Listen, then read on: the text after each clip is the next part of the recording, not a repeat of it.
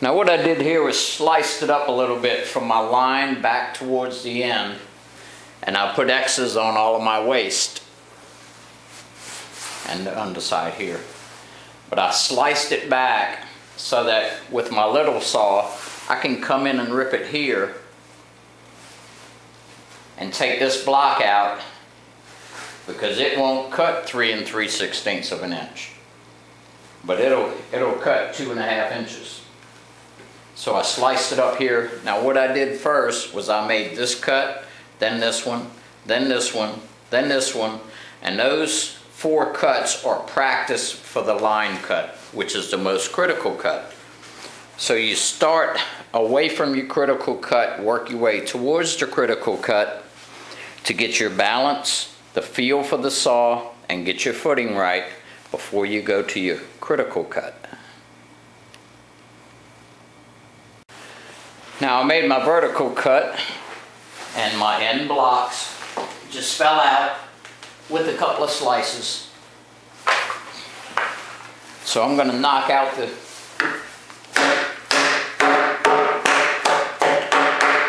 slices.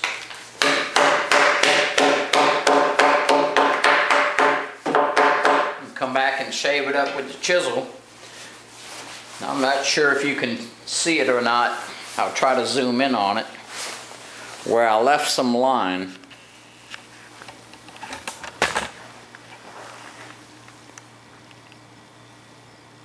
Left a little bit of line there so that I can chisel it to my line and finish it off. Now also what I do is I'll use a caliper, an inside and an outside caliper. What I'll do is I'll go to the far end of this timber here where this tenon is going to go in, and I'll use an inside caliper in that mortise. Then I'll transfer that measurement to the outside caliper,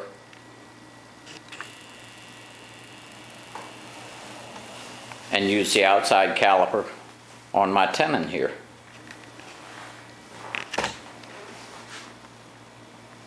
I'll just show a little bit of cleanup on that tenon there.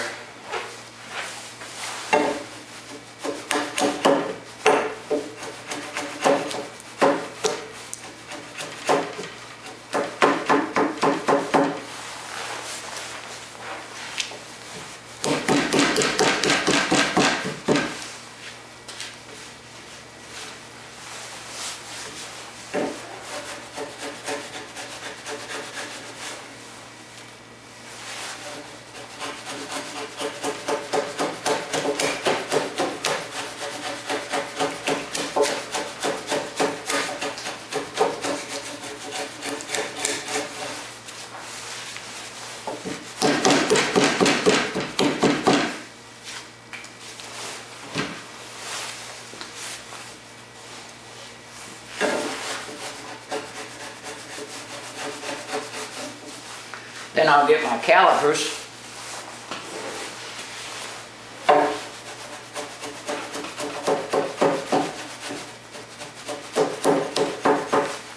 and finish it up.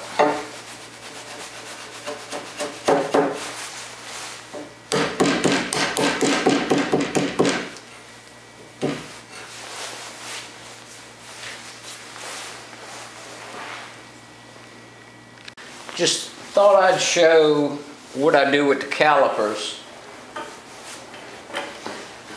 to fit each joint where it goes, and then it don't go anywhere else.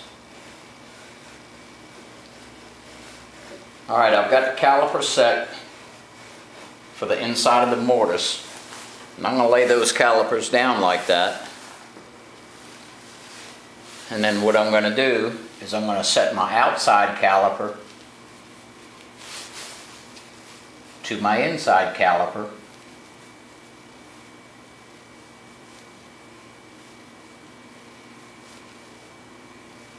But I'm going to set it a little bit loose. so that I have a tight fit. Now I'm going to go back over to the tenon and put this outside caliper on it. Alright, well, I've already cleaned up the bottom side. Still got some rough in here, but I know there's shadows in here and you probably can't see it. But I'm going to put the caliper on it now.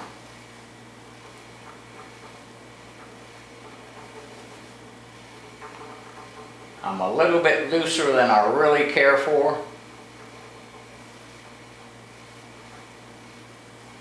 But I did set my caliper wide because I wanted a tight fit. So I'm not going to shave any more of this here where it was cut with the saw blade. What I'll do is I'll trim up this rough back here from where I put the slices in it. And that's the bottom of the slices where I knocked them out. So all I'm going to do is take the top off of them. Maybe even leave a little bit of saw blade showing, a little bit of kerf, so that I'll be a little bit tighter. I zoomed in on it a little bit, maybe you can see some of it.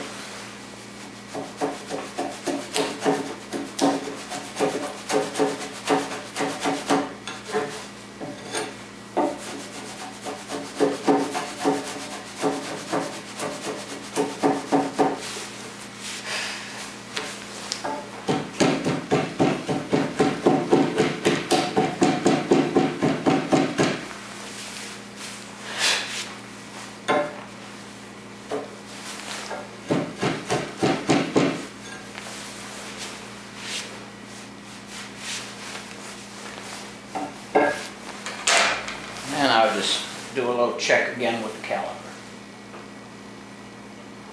I'm good. A little bit looser than I really wanted, but we have to live with it. Now this tenon is finished except for chamfering the edges. I don't know if I mentioned it before or not, but one thing that I was advised of that I'll mention is to not leave your chisels laying on this wet green wood overnight. I never leave mine on green wood. This is pine. It's wet enough that my gloves get wet after working with them for several hours. But the moisture in the wood will get into your metal on your chisel and cause more rust than just air moisture. I always put them in the sheath, take them off of the wet wood. I take all of my tools off of the wet wood before I call it a day.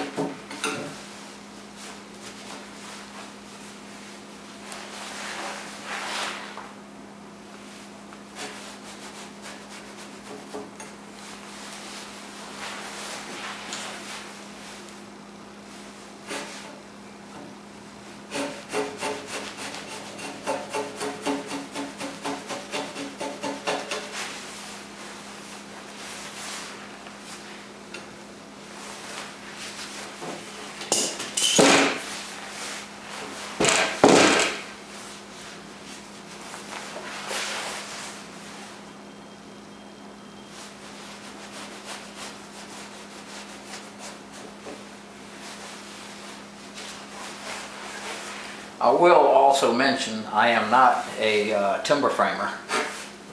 I'm learning timber framing, and all of this is in preparation to build me an RV carport. So I'm not a professional timber framer. I'm an auto body repair technician, and that's why you see me feeling these joints like this, because I'm feeling to see if they're flat and if they have humps in them or bad spots in them, because you know that's what I do all day long, you know. But I use putty to fill dents and feel it, see if it's straight, The big difference is doing that, if I sand off too much putty, I can put more on it. But doing this, you can't put any back on. So if you make a major mistake, it's start over with another timber or make an adjustment somewhere.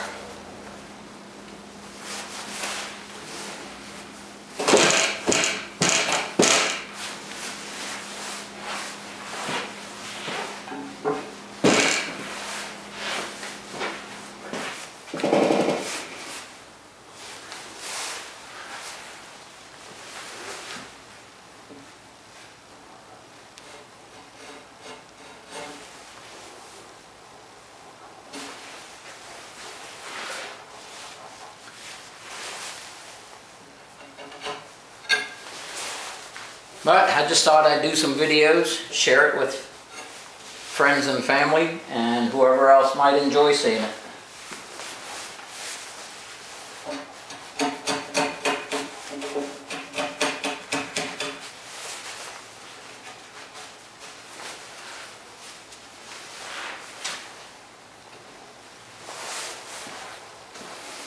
All right, that one's done.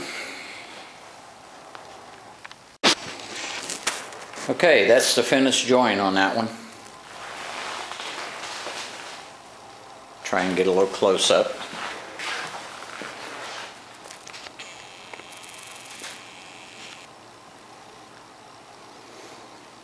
Now the other end of the timber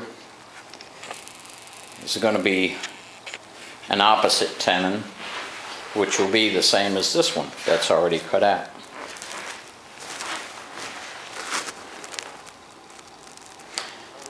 But I think I'll work on that in the next day or two.